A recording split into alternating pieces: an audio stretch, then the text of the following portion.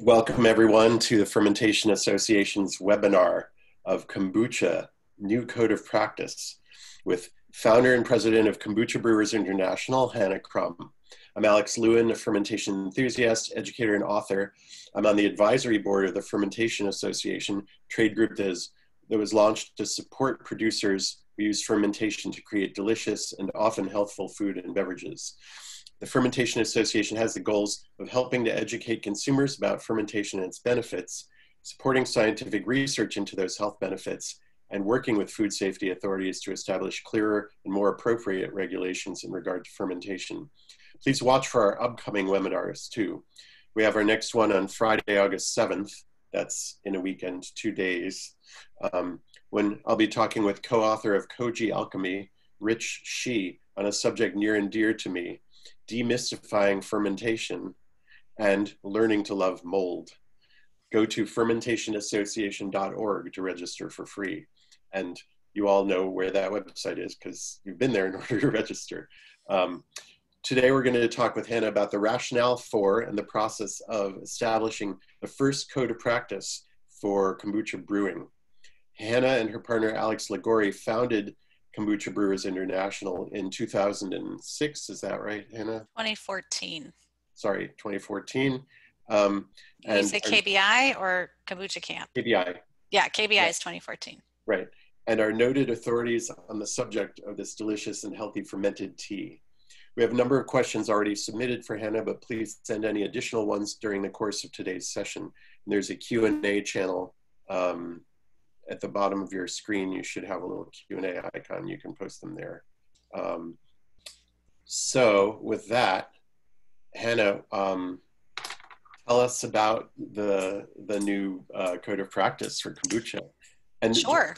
So everyone knows, Hannah's going to talk for a while, and then we'll take some questions. We have some questions that have been sent ahead of time, so we'll send some of those, and then maybe Hannah will talk more, and maybe we'll have more questions, and we'll have no problem filling up the hour that we have allocated. Okay. That is true. I have some slides, so I thought I would just go ahead and share those. And I'm just going to quickly touch through these slides. So there's going to be a lot of info on them, but we'll have fun. So here we are, Hannah and Alex, other Alex, my husband. We are a SCOBY. That means we're a symbiotic organism. And together, you know, I discovered kombucha. My thirst outgrew my budget. I knew I had to do it myself. And that just inspired such a passion and love of this amazing drink. It created so many wonderful health benefits in my own life that I became an advocate. It just I feel like kombucha picked me, and somehow I showed up to be the ambassador, and I'm so grateful to be here. And we really, you know, our whole mission is to help the world evolve into a healthier state of being so that, you know, we can do the amazing thing that we know humans are capable of. And, you know, this all comes back to alcohol. The genesis of KBI is in this whole sort of misunderstanding about kombucha and alcohol. Every fermented food and drink, and those producers out there know this, create trace amounts of alcohol. But alcohol, for the vast majority of these products, is there as a preventative. It's to prevent mold, it's to prevent pathogens from going in the product, and it is not necessarily to intoxicate or inebriate. And trace amounts of alcohol can help us to absorb the nutrients better. So it has a very specific, purposeful effect in products like kombucha, water, kefir, and, you know, a whole host of other types of fermented foods and drinks. But there is a controversy, or rather there's a technical definition of where kombucha gets taxed as an alcoholic beverage, and that's at 0.5%. And so back in 2010, there wasn't really much awareness around this, but it came to light that some products were tested off the shelf and they seemed to have more than 0.5% alcohol by volume. And that created a trauma in our industry, a lot of chaos and confusion. And, you know, one of the things that came into question was, first of all, was there an accurate testing method for ethanol in kombucha? Because it's such a trace amount, the standard methods for testing alcohol for beer and wine, which are higher alcohol ferments, simply didn't capture those trace amounts. And so, but it created a sort of a trauma in our industry. And that trauma is what inspired us to come together. So it took a few years to bring everybody together, but we did start KBI in 2014 with 40 founding brands. And I love the advice that Greg Cook gave us, and I'm an advocate of that. Now, some might say that's easy for me because I don't currently have a commercial kombucha brand. So it's easy for me to ask everybody to share their information. And truly, I feel like as bacteriosapiens, we're open source. So our nature is just like bacteria that freely exchange DNA in order to evolve. That's kind of what, you know, human beings are. We're based on the fact that we're bacteriosapiens and we require bacteria in order to run every aspect of our being. So it makes sense that we would then mirror them in these types of ways. So I'm a huge advocate of creating safe space for us to show up, to discuss these issues in an open way, and to come together and really figure out how we as a community can solve our problems together. Now, there was a little bit of a crisis and chaos that ensued, and you know, we didn't form a moment too soon because there were you know, there's a kind of capitalism that exists around the world that is a little bit seemingly predatory or pathogenic or parasitic in the way that it presents itself, because it creates an issue where there really wasn't one from a consumer perspective. And it was through that then we started realizing, hey, we need to figure out a way to come together and to solve this issue.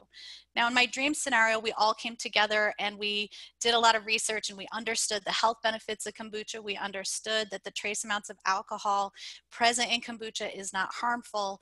But that's still a little bit ways down the road. What we have developed, though, is the understanding that in order to be a compliant product, there are changes we can make to our process, to how we make the kombucha in order to ensure that it does meet that federal limit. However, we know that sometimes ethanol levels can drift, and that's why we've introduced the Kombucha Act, is to just change that threshold for taxation from that 0.5% up to 1.25%. You know, around the world, they have different alcohol levels. In Canada, in most of the provinces, is 1.15%. In Mexico, it's 2%. In Europe, it's 1.2%. In Australia, in many states, it's 1.15%. And so there isn't a harmonized global standard for what's considered an alcoholic beverage. And that 0.5% that the U.S. government developed back 100 years ago during Prohibition was without any consciousness of what kombucha is as a beverage. Nobody was selling it commercially 100 years ago. And so this is really just a correction, a technical correction, so that our products are not pushed into a category that's inappropriate for them. You know, kombucha is a health beverage. People for hundreds of years all around the world have been enjoying it, enjoying the benefits of it, and it really has a positive effect on the human body overall. But it did highlight that we needed to define kombucha. And, you know, if we had put out that definition in 2014 or 2015, tea, sugar, SCOBY, that's really it. That's really what kombucha is. However, in the meantime, in order to meet this challenge of creating products that did fit that under 0.5% goal, meant that, you know, processes had to change, ingredients changed. We saw different styles of kombucha being produced. And so that raised a question, well, how do we accommodate these changes that have taken place in our industry? How do we make peace with the fact that this isn't going to stop? People are going to continue to make kombucha in a variety of different ways. And how do we create those healthy boundaries so that we're not preventing innovation from occurring, but we're also giving people the bumpers, so to speak, so that they know exactly where their product falls. And so that is what we've tried to do. And we've done it with a lot of help. We've had a lot of folks in these conversations. We've engaged law firms, a couple different law firms, to help us figure this out. We also engaged an FDA consulting firm because we really wanted this to be a living, breathing code of practice that everybody could get behind. And again, we're trying to appease so many different people from so many different places. We're never going to come out with something that's going to make everybody you know, be perfectly happy. The purists are going to say we're too lenient. Those who are making kombucha from base are going to, you know, not want to have to advertise that per se. And really what we're trying to do is just create transparency, because we understand that, look, Kombucha with a weird globby floaty thing in there is not necessarily every single consumer's idea of delicious.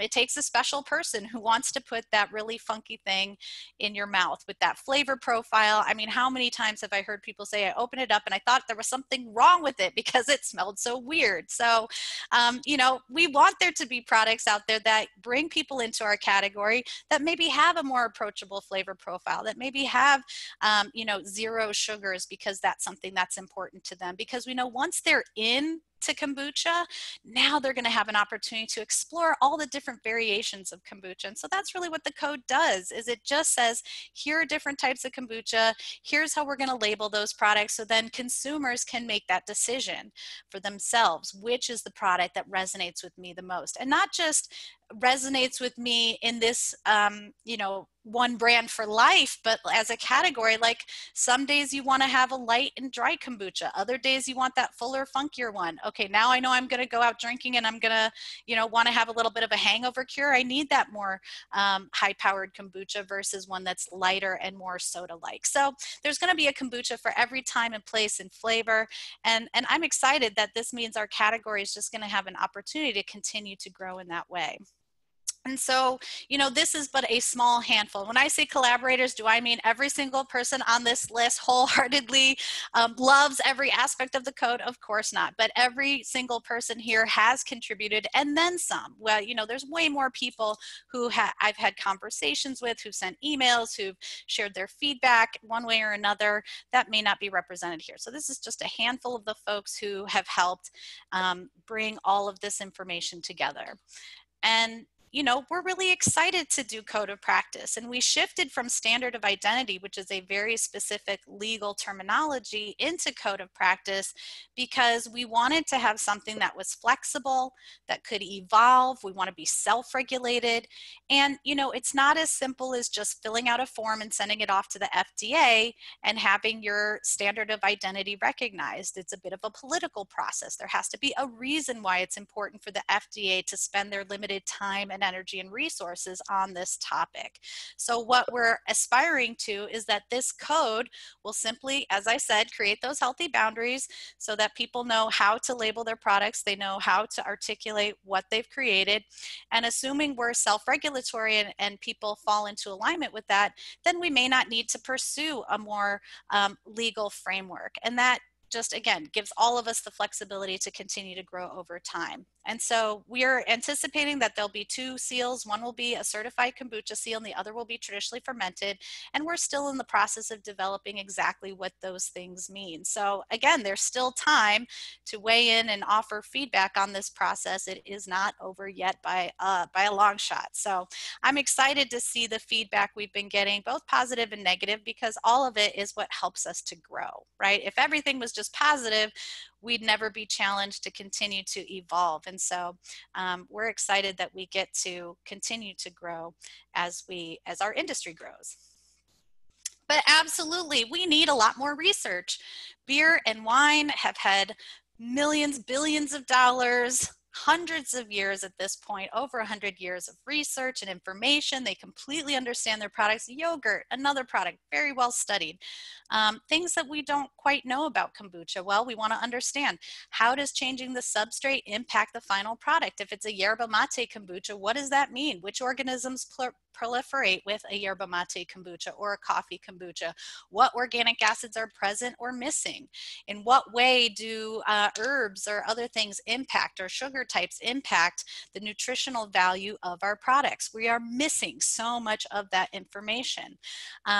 We're putting together a kombucha sourness unit, just like an international bitterness unit, for people to understand, where does my taste fall? Am I going to be that sour, full, puckery kombucha person, or do I want the lighter, drier offering? And so this is going to help people better understand where they fall on that scale.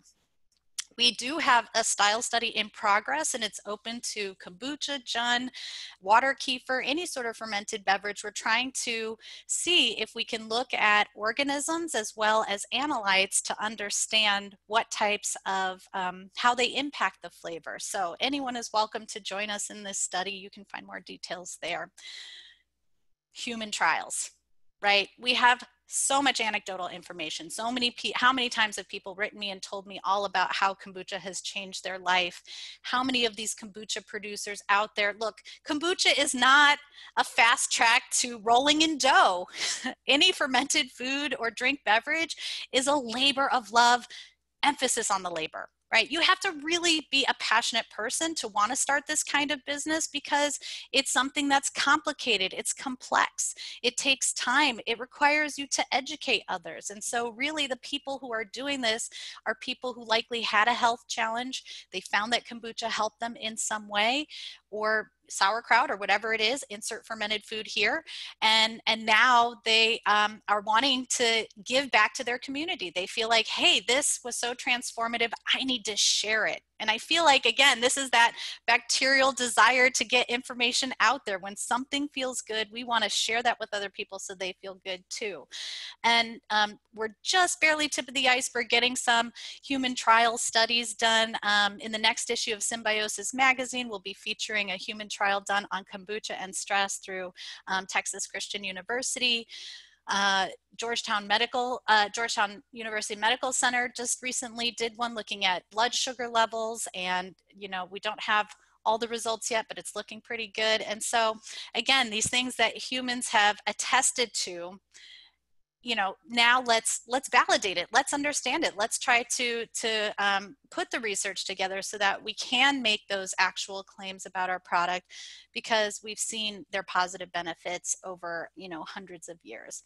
And there are other beverages that may want these similar types of guidelines coming down the road, right? Water kefir, kvass, fermented sodas. I mean, I think we're going to continue to see fermented beverages as a category proliferate. You're going to see single strain probiotics made by pharmaceutical companies or biotech companies make their way into the food supply. I personally find that those products are okay, but as we know, we want diversity. And so I truly believe that the traditionally fermented products are going to have that value proposition beyond a single strain that's going to be dumped into a bunch of different products. And so again, they're going to be there and they're going to be beneficial and they're all going to work together. But I truly think that our traditional ferments are the ones that are going to make the most impact.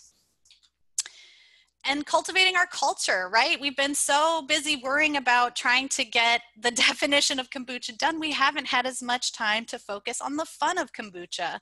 Now that the code is out there and we can continue to take feedback and see how it proliferates in the marketplace, we can turn our sights to how do we judge kombucha? What's a rubric we can use? How do we hold up the brands, the flavors, the profiles, the creativity, the innovations that really speak to the spirit of kombucha, which is one of excitement and adventure and trying new things and being uplifted. So whether that's the kombucha cup, it's a work in progress. It may or may not be the kombucha cup, but creating some sort of awards for our industry. We have a research database with more articles we're going to be publishing so that people have accurate, well-researched information.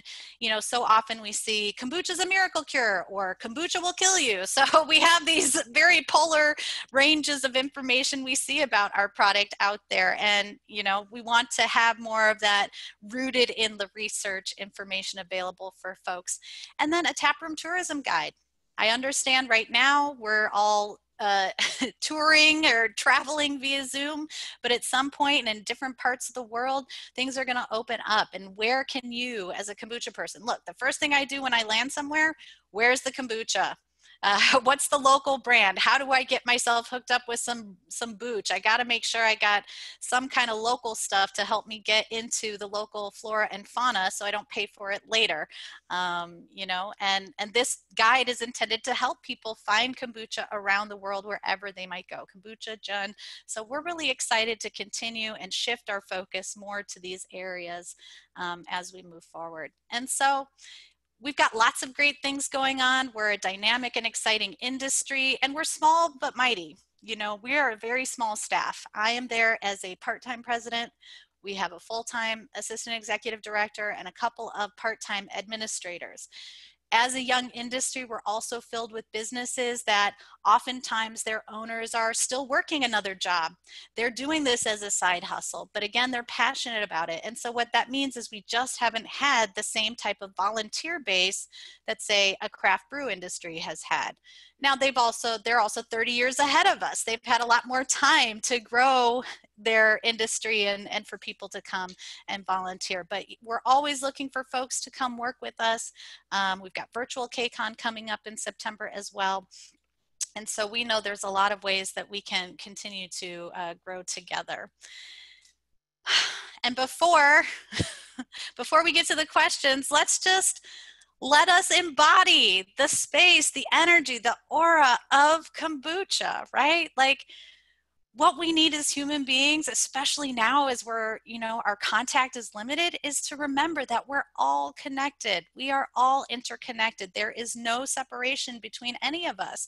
Our actions impact others.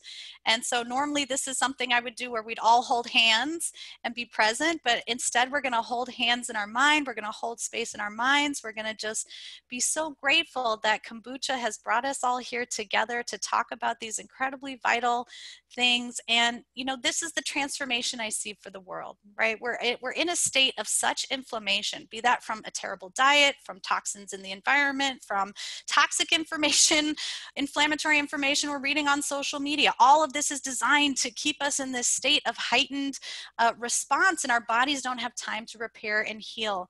But drinking that kombucha, enjoying that water kefir, grabbing your sauerkraut, having some tempeh or some koji crusted meat or whatever, all of this is going to help calm down, keep that response under wraps so that we can have the mental space to go about making the changes we need, because our structures are crumbling around us for a reason, and we need healthy people. And that means healthy in your gut, your first brain, because if this is out of order, this is out of order.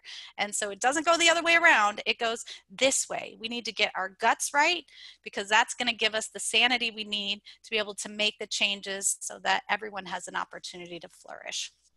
All right, so I will stop sharing my screen, and I am ready I love that for last lots of slide. questions. I love the slide with the hands, and the human SCOBY. I think that's just so beautiful, and it really we're all in it together, and with the next little while in human history is going to be interesting. And I couldn't agree more with what you say, that the better equipped we are,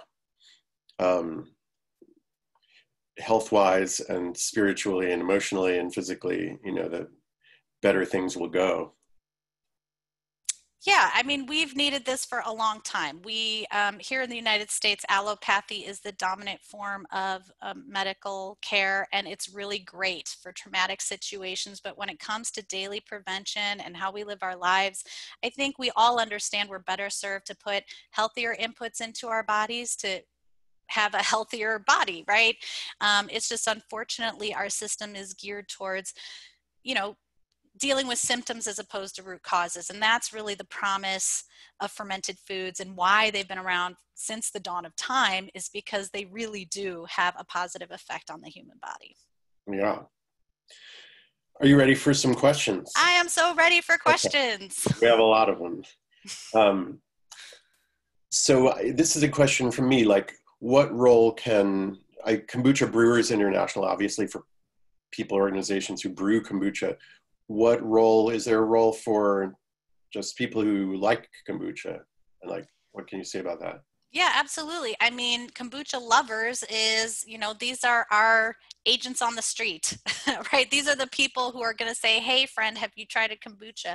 Oh my gosh, I had this horrible indigestion. I started drinking kombucha and now I'm feeling so much better. Do you want to try it? I see you're struggling with this, that, or the other. So anyone who drinks kombucha is automatically a representative for our category, because I mean, again, you hate to be that sort of person who's like, everybody's got to do this, but there really is that positive energy that comes from consuming these products that inspires people to want to share them.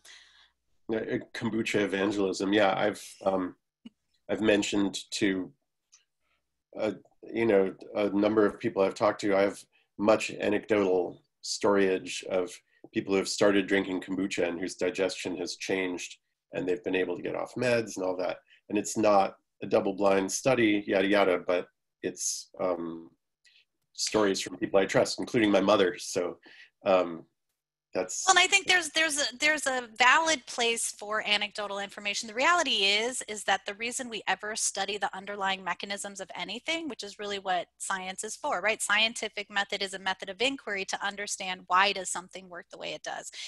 But there's already an observable phenomena in place.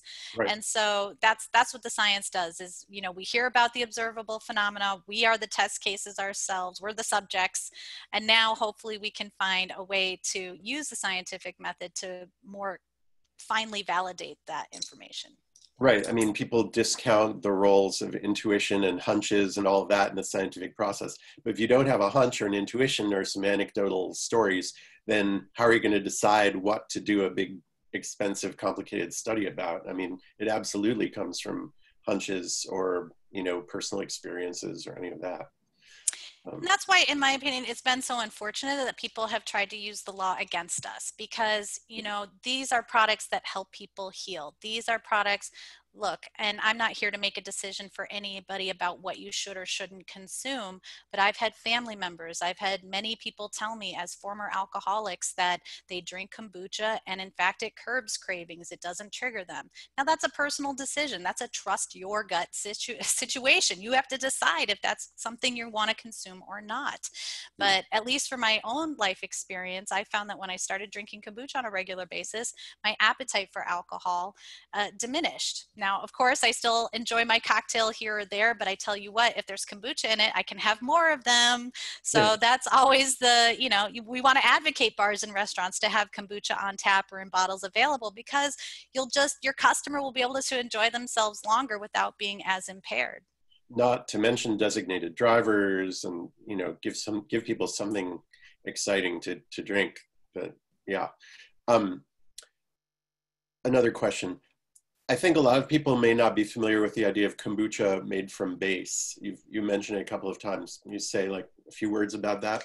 Absolutely. In our original verbiage, we were saying kombucha from concentrate. What we ran, we looked, so when we decided, when we were looking at how do we define our products, we looked to other industries. We saw there were struggles in the orange juice industry. They ended up having to sue each other to make brands put from concentrate on their labels. And as a consumer, we all know when we're going into a grocery store and we're seeing a fresh squeezed, unpasteurized, or a flash pasteurized, or a from concentrate, right? We're going to choose, sometimes you need that frozen juice because you want to, make sure you have it for when the end times come or whatever, right? You're going to choose these different juice products for different reasons, and they're going to have different price points as a result. However, when we kept proposing kombucha from concentrate, the feedback we were getting was that isn't an accurate definition of concentrate.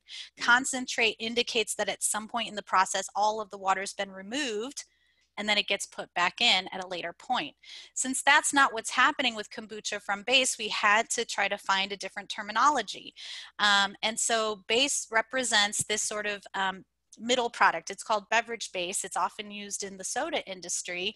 And it's that, bag of flavored syrup that you then combine with sparkly water to create a soda. But nobody's going to buy the bag of syrup unless, of course, you have a soda stream. But, right, that's not a product people are going to consume.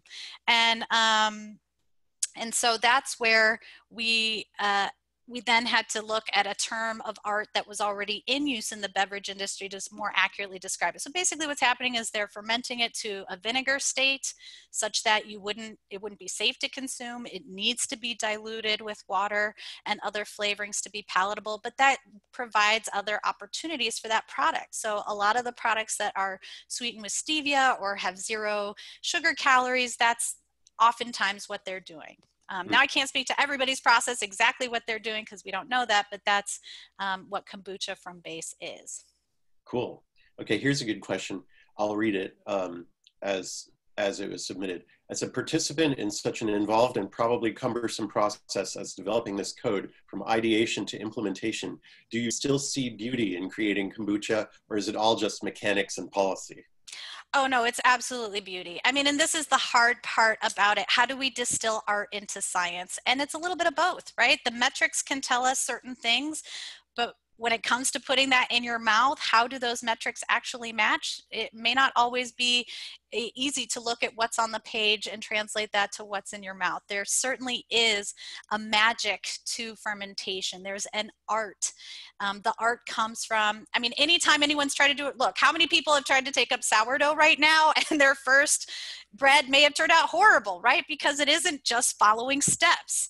We can have a recipe as a guide for any type of food, but it does not guarantee you success. What guarantees you success is practice, observation, putting your heart and energy into it. And again, because these are living, living things, there's an energy that's created when you work with them on a regular basis. And so, you know, is a kombucha from base product the exact same as that ferment that's being done in a more traditional way? No, it isn't. But that's exactly why we should give consumers the opportunity to choose the product that's right for them.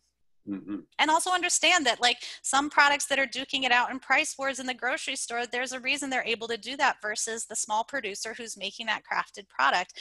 And, you know, unfortunately, our country has really pushed the sort of bottom line mentality where we're only looking at how much does it cost my pocketbook as opposed to what are the other implications of the products I'm purchasing.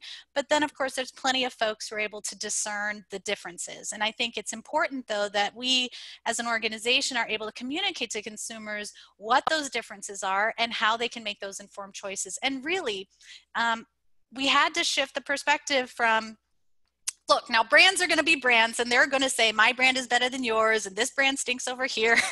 That's brands. But as conceptually, what we want is diversity. And diversity means having a broad range of products, some of which the purists would stick their nose up at, and some of which, you know, other people are going to find the funky stuff too weird. So this is how we create diversity, is creating positive feeling for everybody. So none of these things like filtered or de-alcoholized or from base are intended to denigrate those products. It's simply a word to distinguish how it's different from another product. Cool. Well, let's see, this is an easy one, which you probably won't answer. Which is your favorite kombucha brand? My own. Yeah. Okay. Hannah's Homebrew, Okay. made with Hannah's Special Tea Blend. It's the best tasting kombucha in the world. But, you know, that really is the answer. The answer is the one you make, the one that you put your energy into is just going to have that other flavor. Now, I will say when I'm out, if I don't know any of the local brands or it's hard to find one, I'm going to grab a GT's. Why? Because it's consistent, it's familiar, it has flavors I know and enjoy. Other brands, if I can get them, that I also like to buy, Health Aid, Brew Doctor, these are going to be brands that I can find in almost any grocery store. But what I can't find here in California is Bucci, which is in North Carolina, because they're a regional brand. They only have their products in a small area. But every time I'm in the South, I'm going to go find me a Bucci because I really love the bold flavors that they have. So I'm a huge fan of kombucha tourism and advocating you try the local brands. Some are good and some aren't. But yeah, any brand is going to be better than no brand. Cool. There are a bunch of questions specifically about the code. I'm going to, you know, angle towards those since that's what this day is about primarily. So here's a question. What guides the adoption of this code and who is obligated to use it? Self-regulation. So you're not obligated to use it, but in order to be participating in the SEAL program, you're going to need to meet the parameters of that program. Now, why be part of the SEAL program? Well, why pay to be organic? Why pay to be fair trade? Why be B Corp? Because those seals have a specific meaning, and it's a shortcut to the consumer to say, hey, my product has been looked at, audited, investigated, and I'm found to be in compliance with this set of structures. And so that is, you know, if you can have that seal on your bottle and consumers instantly understand what that means, then they're going to gravitate towards those products because they don't have to do the guesswork of, is it, isn't it? I have to discern this. There's so many things we have to discern these days as consumers because unfortunately our government allows so many toxic chemicals into our food supply. And so, you know, we get ingredient list reading fatigue. It's exhausting to have to constantly, oh, so how are they calling high fructose corn syrup these days? You know, what are they calling GMOs? Like, how am I supposed to understand what I'm putting in my body? Because they're constantly changing the language. Well, the seal will be that quick shortcut so you understand that the product has been through that process. And it's open to everybody. So you do not have to be a KBI member. And in fact, KBI is not the ones who are going to be looking at your submission, similar to USDA organic. The USDA sets the organic regulations, but they are not the ones who are auditing or issuing the seals. So we're going to have a third party collecting that information, but then the seal will be licensed by KBI. So they're doing it in accordance to the code, to what we're putting in place. But then we aren't in charge of that because, again, we're not a regulatory agency. We're not here to come into your facility and check up on you and, you know, chide you or scold you or whatever. We're here to promote trade. We're here to promote the category. We're here to promote, you know, people getting into kombucha and understanding what it is. Cool. Okay, I'm going to combine a couple of questions here. Question about best practices for getting consistency across batches, and also like supplier lists for teas and sugar sources. So one of the questions says, especially in terms of ethical practices for the suppliers. For example, we have a major ethical conflict with a particular brand, and yet it's a huge player in the industry, even though it's organic. So like, I guess to generalize that, like, is there a collection of best practices and advice, I guess, for kombucha makers, and is that one of the roles that KBI plays?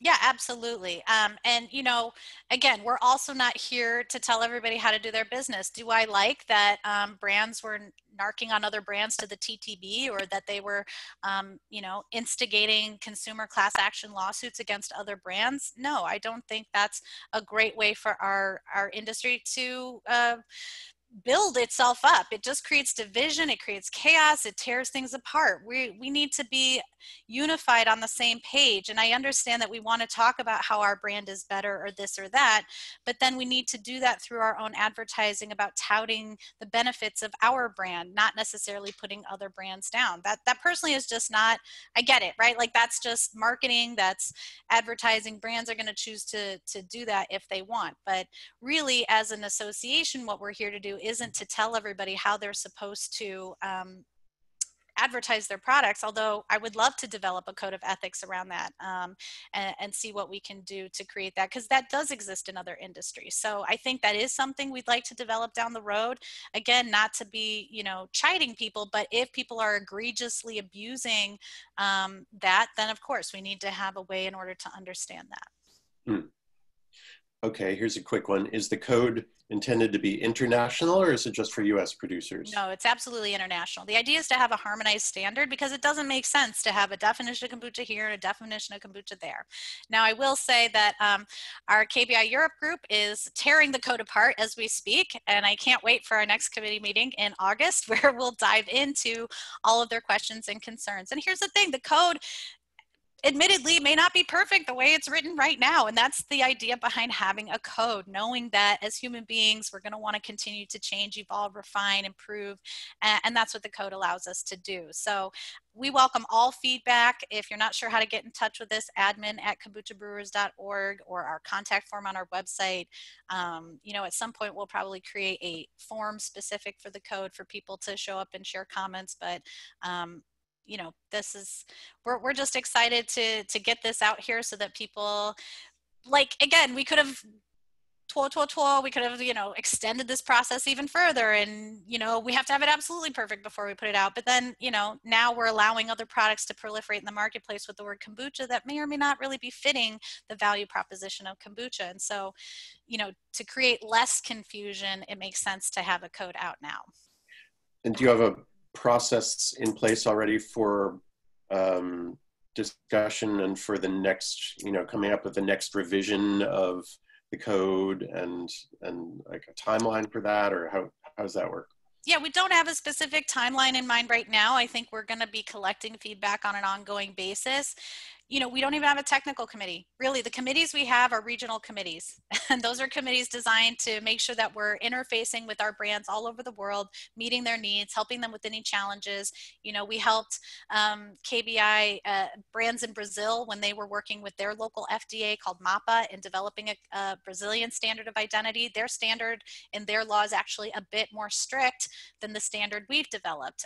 You know, they very much define it as tea, sugar, SCOBY, whereas we allow for yerba mate and things like this to be used in the primary fermentation. So again, we want this to be something, it's not that one size fits all, and we know there might be some slight tweaks, and that's also why we have the ethanol chart that indicates the ethanol, you know, for non-alcoholic, ethanol for taxation, ethanol for labeling, because these can be at different levels in different places. And so, and it's actually really confusing to try to compile that information. So we are sensitive to the fact that, you know, people around the world might have different ideas about how they want to call the product, but I think the closer we can get to harmonized, the easier it's going to be for consumers to just understand what they're drinking, regardless of where it's coming from. If you had one piece of advice for somebody who's just starting a new kombucha business, what might it be? Labor of love, emphasis on labor. Just be ready to work hard. It is exhausting work. There's no doubt about it. There's no way to sugarcoat it. I mean, you're lifting heavy jars, and if you're not, then you're pushing heavy equipment around, and if you're not, you're hand labeling every bottle, and if you're not, you're hand screwing every bottle cap on, and if you're not, you're spending tons of money to have machinery to do that for you. So most brands are not going to have a bottling machine in their first even 5 years of existence. And so you have to get okay with the fact that what you're doing, part of why you're doing it is because you feel passionate about it, not just because you're just going to make kombucha and make a ton of money. It is something that does require that, and that may shy you away from it, or you might be the kind of person who's like, I'm just going to do this. And, you know, that's why I think there's got to be an opportunity for people at all sizes, not just for there to be big brands, but also little brands. We need little brands. Have you seen a change in the way that kombucha companies have been financed over the last little while? Like, I imagine the first ones, like, you know, GT started out of his garage, and he would answer the phone and pretend to be like the president and the chief bottle capper and all the above, because he was, right?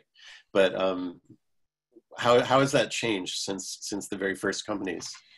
There can only ever be one first to market, by the very definition, right? First to market is the first to market. And, you know, I think it's going to be difficult to build a brand like GT's, which hasn't taken outside investment as far as I know. And, you know, but I don't think outside investment is the only way you can grow a brand. Again, it really depends. What's the goal of your brand? Do you want to be that national brand that's everywhere? Well, then you probably will need to take on investment. When you take on investment, that means you're selling part of your company, which means you're selling part of the decision-making process. And so, you know, it's what's more important to you. Do you want to be in full control of your product and process, or do you want to share some of that responsibility in exchange for investment? You know, some will say that we're starting to see some slippage in sales, and I would say that's because there's a lack of diversity on the shelves. Some are saying the kombucha set is looking really good now, but I disagree. I think we need, you know, back when Whole Foods wasn't owned by Amazon and they really cultivated the local brands, we saw a proliferation of diversity on store shelves that gave consumers that chance to try the local product with the local stuff. Now what we see now that it's owned by Amazon is, you know, we're only getting the major brands, and, you know, that's good. It's better than nothing to have that in the grocery stores, but I still would love to see retailers taking on more of the small local brands and giving them a chance. Okay, we've had a few questions saying, like, what are the exact details for getting the seal, getting certified? What's the process? What's the cost? Is it detailed on your website? It's still in process. Yeah, we're still developing that whole process. So we are continuing to work with a firm that's developing it with us. Now, these people have great experience. They worked with White Wave back in the days when soy was really new, and worked with GMO labeling. And so these are people who very much understand how these structures work. An initial version was suggested built off of SQF principles, which is, or GCF, I always mess this abbreviation up, GCFIS. I think I put one letter in there too much, but in any case, it's these global standards for safety, right? For food safety, but those can be really expensive and they can be difficult for people to reach. And so we want to make this approachable. We want to make it affordable, because there's no point in having a seal if you can't get it. And then we're also going to be creating education around it, because again, why have a seal if we're not teaching you how to have your product comply with the seal? So there's a lot more work that we need to do before the rollout of that, which is why it's going to come in 2021 as opposed to later this year. Cool. Okay, here's a question. There's an organization that captures reports about the health benefits of fermented foods. Says this question, like, can you confirm the name of that?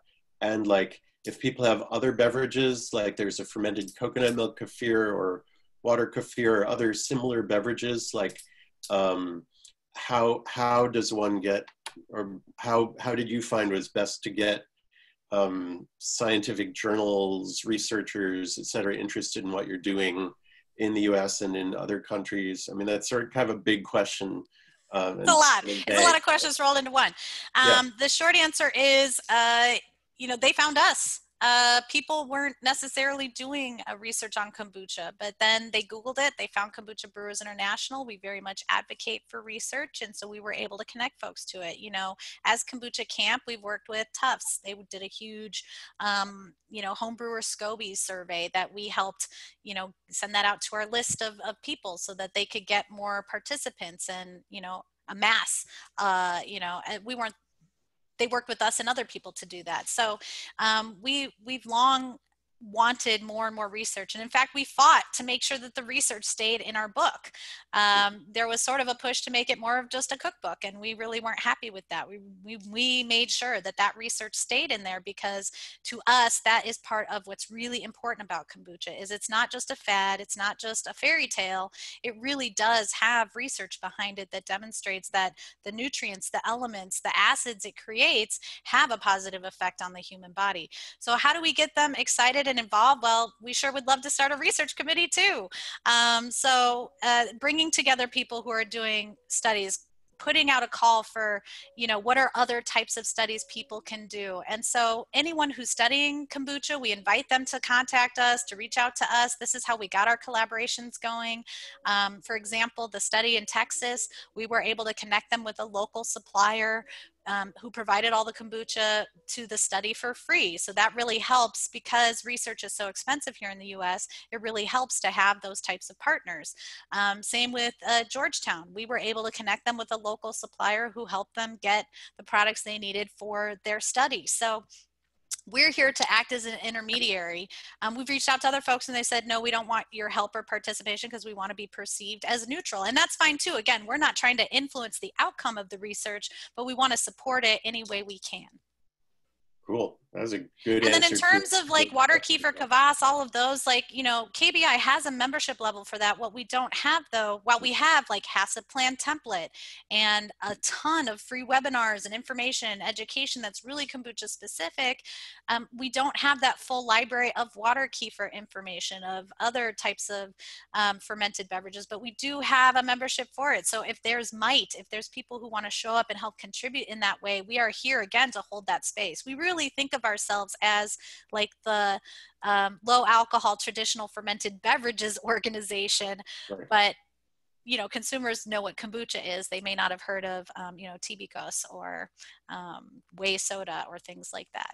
You're an ecumenical organization. What was I going to ask? Oh yeah, can you say the name of your magazine? Because it was on a slide, but you haven't talked about it much. And Symbiosis. Yeah, Symbiosis, right? Do you have a copy you can hold up so that people can see it? My hard copy still hasn't arrived. Because that's exciting. I hadn't known about that. That was the first time I saw it. I presume people can subscribe on your website. and it'll have articles about the research and like all that, right? Symbiosismag.com or symbiosismagazine.com. You can find it there, and it'll have the link to where you can grab your copy. It is the official journal of the kombucha industry. And so it's going to have profiles of our members. It's going to include this research. It has several columns, including brewing, technical advice, regulatory advice, advocacy. We also have kombucha cocktail recipes. And the first issue has a whole feature on PR and leveraging press to your benefit. It also has a worldwide kombucha survey, so sort of a snapshot in time of how many kombucha brands, their penetration in different countries, which also then reveals the per capita information and where the opportunities are. You know, we think, oh gosh, there's so many brands here, there couldn't possibly be any more, but the reality is, per capita wise, that's not true. There's a huge opportunity for kombucha in most places. And so this next issue, which will also feature the taproom tourism guide, is going to have articles. You know, how do we open a tap room now that we're also dealing with COVID? What are some lessons learned from other industries? How can we, what are some other ways we can get our product to market? One of the pieces is going to look at the different vans, right? People will convert a van into a kombucha dispensing station, and how can that be leveraged to get kombucha to folks? And you know, what are some of the creative ways producers are looking towards to collaborate with other artisanal food purveyors and create sort of custom CSA boxes, or going to online or contact-free delivery. So we're trying to get as much as this information in there, partially as a snapshot to sort of catalog where we are as an industry, but also to really get practical information into people's hands. Cool. I'm going to say there are a lot of questions. A lot of people have asked a lot of really good questions, and obviously we're not going to have time to answer all of them. I think most of these questions you can contact Kombucha Brewers International, and some of these questions they can probably answer pretty quickly, and some of them might be bigger projects, and you can hire KBI to consult, right? Or well, you mean for like brands needing help? So there's a small pool. Like specific, like technical questions. Yeah, I mean, some of the technical questions are going to be answered in the information in our members forum, so that's a great place. We also have all of the PDFs of KCON presentations past. One of the benefits to that is we've been really lucky to have Spins provide a snapshot of our industry every year. So from 2014 to 2019, we have Spins data on our industry. What that's really great for is anyone out there building their business sales deck, like trying to articulate the opportunity of kombucha and fermented drinks. That information paints a really clear picture of how the industry has grown. And that's in addition to things like how to cost a case with a template worksheet there with our, you know, HACCP template. So before we just told you sort of how to fill it out, now we actually have a whole template that you can fill in, and it's got that kombucha brewing specific info. You just need to customize it to what you're doing. But in terms of like getting one-on-one help, that's more, and so what we're trying to do with that is we have these monthly roundtables we're doing, sort of a mutual mentoring where we show up, we talk about a topic, but then we ask each other questions and we share. And so that's always been my goal, is to get more people sharing information, because that's what knits the community closer together. You know, something I always say at KombuchaCon is, hey, look around the room. These are the people who are going to be your friends for the rest of your life, assuming you're going to stay in kombucha. So why not get to know them now? Why wait till later? You know, start making those relationships, connect with people. And again, because of sort of the drama that's occurred heretofore, it's created a secrecy, a silence, but that's what we're consistently trying to break through and help people come together so that they can talk about these things. Yeah, a rising tide raises all the ships. Is that what they say? Yeah, rising tides, growing strong culture, and the theme for virtual KCON is cultivating resilience. So we always come at you with an ing verb and something we're doing with that verb, because we feel that's a really dynamic way to present our information. And so yeah, we're excited. Our topics for virtual KCON are really great. We're going to have a self-care for entrepreneurs panel. We have a hard kombucha. We have spins, and they're going to be breaking out that hard kombucha category as well, because that's become super popular for folks. So, you know, as always, we deliver on the content. And so we hope that folks, and because it's virtual, the price point is a little more affordable. Plus now you don't have to pay for travel. So we're hoping that this will allow the information to get to a bigger audience. But all of these details can be found at kombuchabrewers.org. Yes, send us your questions, and please be patient with us. As I mentioned, we are a small staff, but we really do want to help and get answers to you. Cool. A bunch of questions about like alcohol testing for both home and large scale kombucha production. Like, how do I do it? How do I know I'm not producing alcohol? How do I know how much? Yeah, so you're never not producing alcohol. So that's the short answer there. You are producing alcohol because the only way the acetic acid ferment works is by converting alcohol. So that is the essential proposition of kombucha. We're making vinegar, we're making tea vinegar. And how that happens is first alcohol has to be present so that it can convert to the acetic acid. So that's the short answer there. How do you test it is a bit trickier. If you're a commercial producer, we have a whole page on the KBI website under the resources tab called KBI approved ethanol testing methods, and it also lists some of the pieces of equipment you can buy. There are starting to be some lower cost pieces. They're still a little complicated to use. Like it's not just a dipstick or right. It's a whole process you have to engage in. But there are some more affordable devices coming out that a home brewer looking to be commercial might actually want to invest in. But they tend to start at $1,000. There's not much for less than $1,000. So at that point, if you just are curious, then you might send it out to a lab. Those tests are probably going to cost less, but it's also like trying to understand what method they're using. And that page will educate you about which methods you should be asking for. So the ways that beer brewers do it with hygrometers, all that, that doesn't apply. It doesn't work as well for kombucha. It doesn't, because acetic acid and ethanol apparently are really close in terms of their weight, and a lot of those measurements are based on density. So the sugar is denser in the water, and when that sugar converts to alcohol, it's lighter. And so by tracking that change in sugar to alcohol by density, you get a really accurate information for higher alcohol products. Because kombucha tends to be very trace, typically no more than 2% unless you're adding a ton of extra fruit in a secondary fermentation.